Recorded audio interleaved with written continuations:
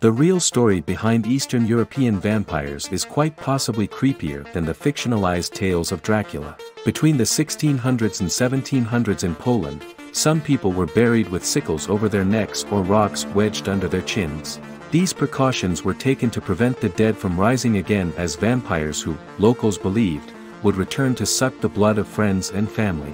In 2014, researchers found that the vampire burials at Drawkso cemetery in Poland were the bodies of locals who had not died of trauma.